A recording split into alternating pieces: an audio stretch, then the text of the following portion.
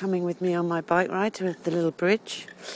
I'm just listening to Bob Proctor's power principle on confidence, and he's saying that you have this special power within yourself, and when you know, nothing will stop you.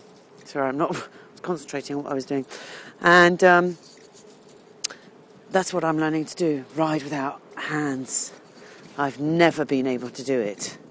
And right now I'm doing it. Not right this second because I'm concentrating on filming, but I can do it, and it's so powerful. For me, anyway. And I've had a pretty hectic weekend with shit being thrown in my face. But I know. And there's nothing that's going to stop me.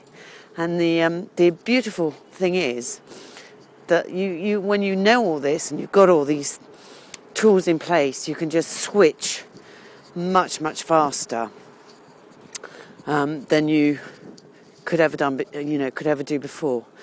I must admit, last night I could have switched a little bit faster or so, but the old me got the better because it's so much easier to sit there and moan and bitch.